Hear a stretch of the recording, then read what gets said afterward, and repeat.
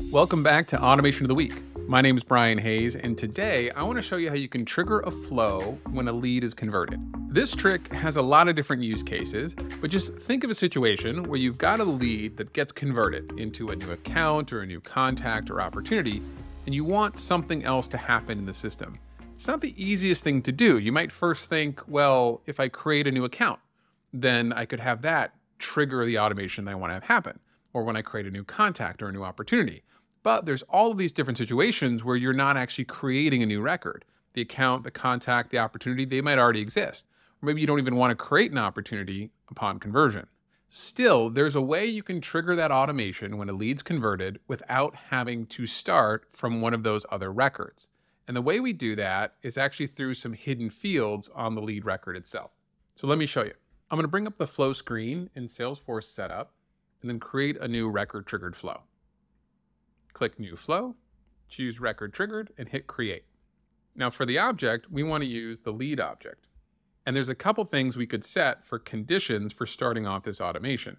Yes, we could use the status. We could say when the lead status is updated to converted, then do X, Y, and Z. But I actually think it's a little bit better if you use some of these hidden fields that are on the lead object. The first one is the converted checkbox. It's called is converted. And if it equals true, then that means that lead has been converted.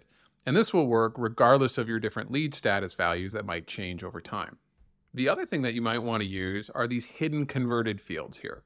So if you search for converted in the conditions area, you can see converted account ID, contact ID, converted date, converted opportunity ID.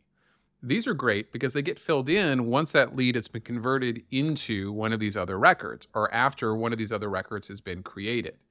So if you've got some sort of automation that you want to have run when the lead gets converted, but not till after the account has been created, well, you could look at the converted account ID field and say, I want this to run once there's a value in that field when it's no longer null. And the way we would do that is just select it and then choose is null and write false. And then for the is converted, we could put true here. Although this first condition doesn't really matter. We'll mark this to run only when the record is updated to meet these conditions, and then we'll close out of that screen. And now we can add whatever other steps you might have in mind. A couple things that come to mind, maybe you want to notify someone in the company every time a lead gets converted, or maybe you want to create some tasks upon conversion. That'll do it for a quick tip. If you found that helpful and you didn't know about those hidden fields on the lead object, let me know in the comments below. Thanks for watching, and I'll see you in the next video.